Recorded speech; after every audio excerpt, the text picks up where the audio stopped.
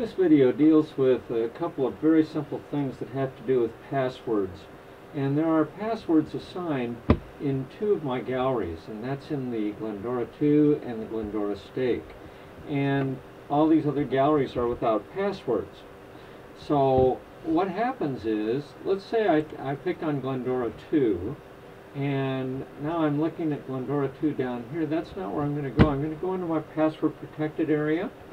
And when I click on that, it's going to show me all the password protected files that are there.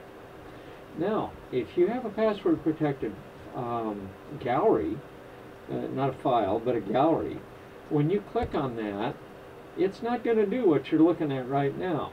And there's only one reason in the world why this one did it, and that is because I put in the password the first time I went into this today.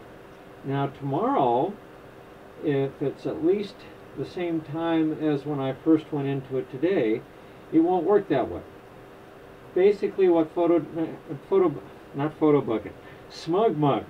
Basically what SmugMug does is they give you 24-hour pass to not have to put in passwords to any of the directories, or actually they're called galleries.